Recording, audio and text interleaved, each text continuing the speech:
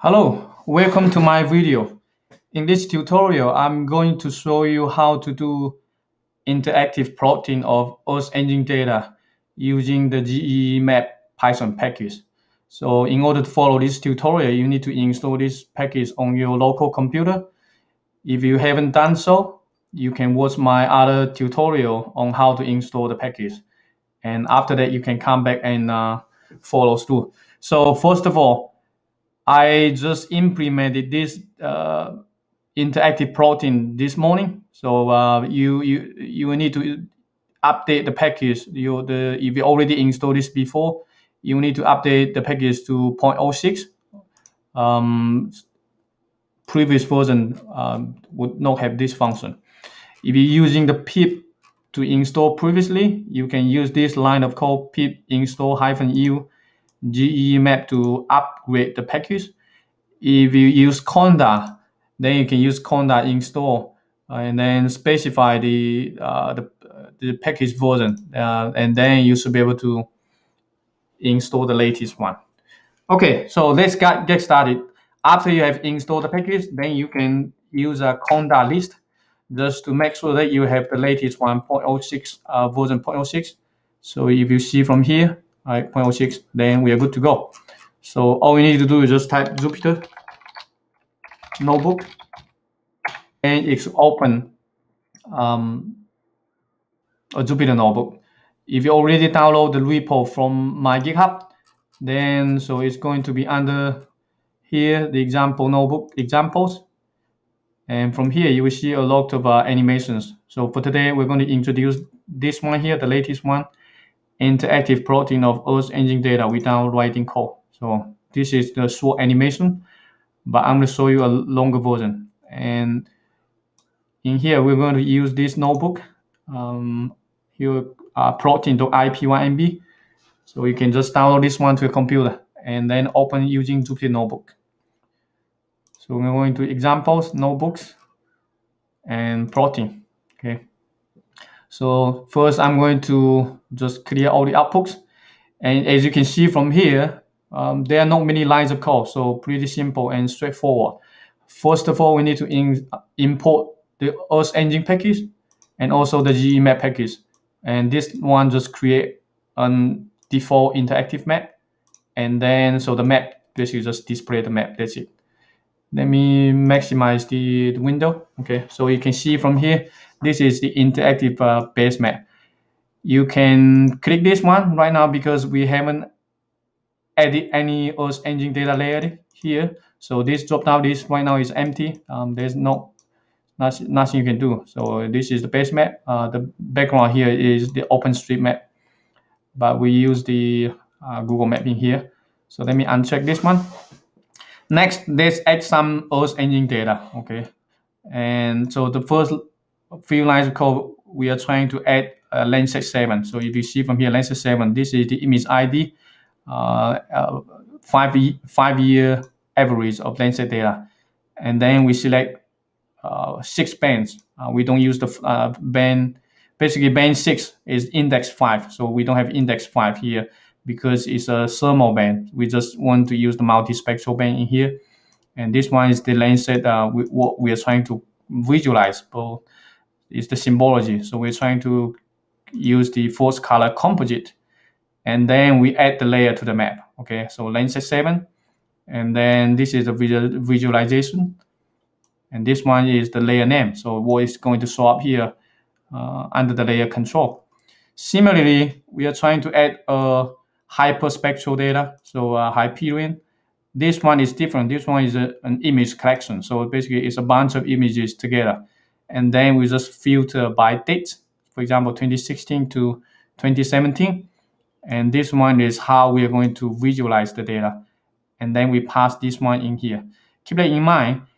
The plotting tool can work with both image and image collection. So depending on how many spectral band is going to you're going to have, it doesn't matter. So all we need to do is just pass in the visual collection in here, and then later you're going to use whatever you use in the add layer.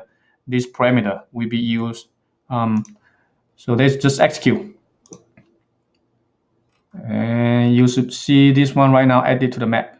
So if you zoom out, this is the length set is for the entire globe, but the hyperspectral or Hyperion is just it's no global coverage. So you see this strip here, these are all the Hyperion data set.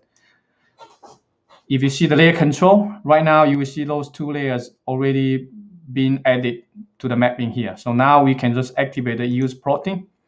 And once you activate this one, it's going to show you the layer. And each time you can only do the plotting for one layer. So for example, for the first time, we're going to use this one. Now all we need to do is just click on the map.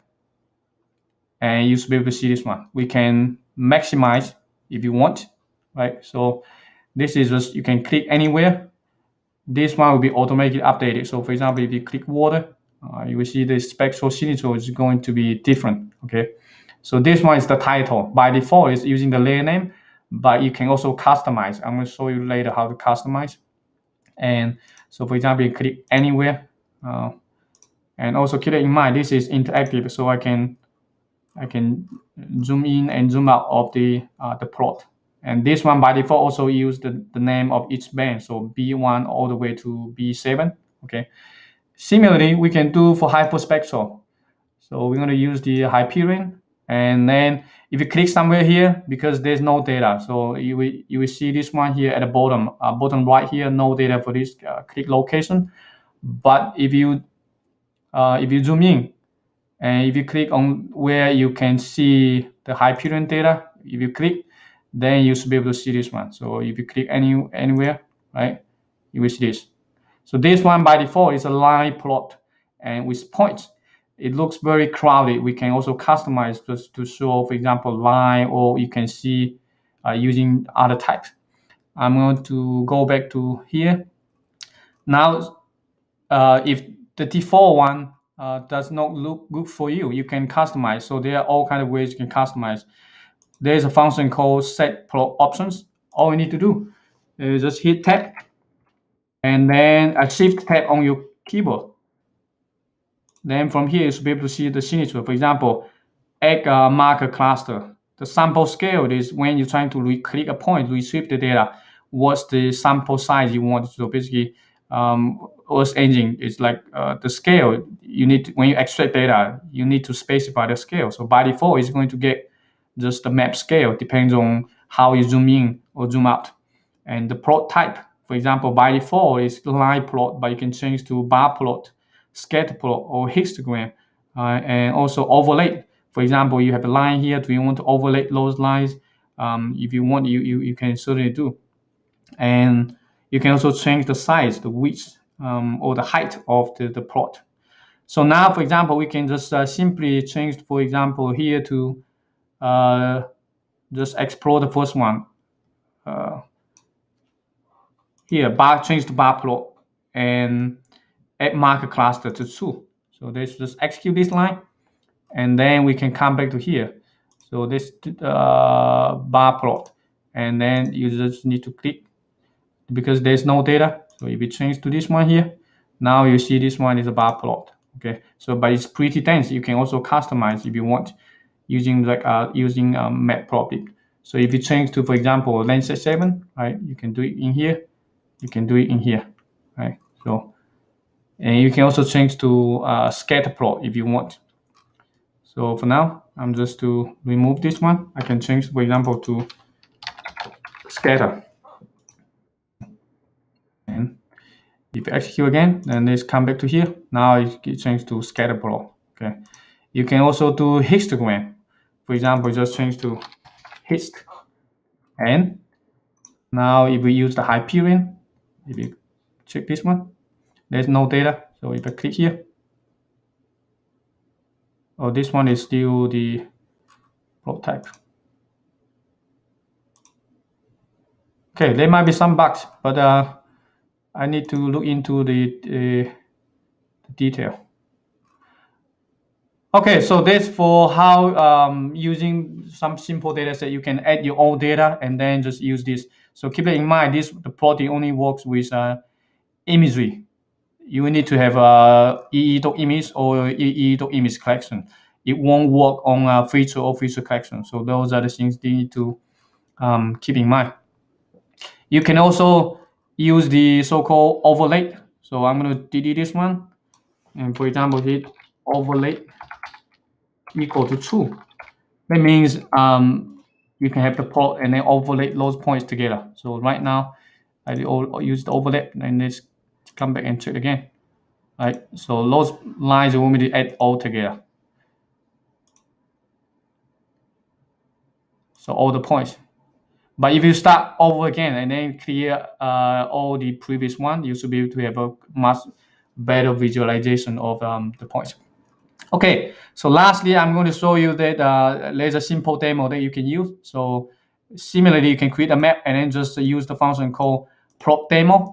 And this one automatically give you some idea about what it looks like. So very similar to what we saw earlier, but this one just give you, for example, I use some random points and just simulate let you click your mouse on the map and then shows you, for example, 20 spectral signatures randomly selected within the US. Sometimes if the point is outside, you want to see an error message in here, but this is all you have. Okay, so that's all for this video. If you enjoyed this video, please consider hitting the like button and subscribe to my channel. Otherwise, I will see you in my next video. Take care. Bye-bye.